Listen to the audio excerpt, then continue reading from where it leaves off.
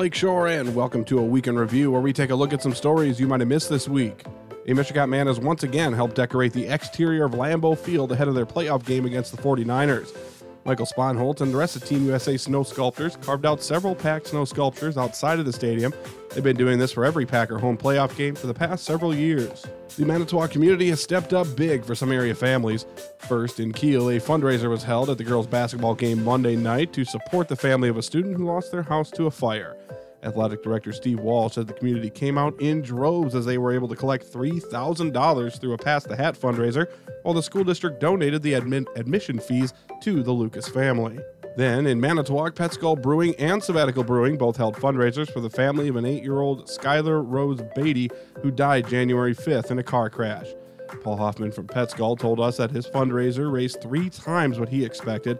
Skylar was a student at Valders Elementary School whose principal, Jason Prochnow, told us they have some things planned to help honor her memory.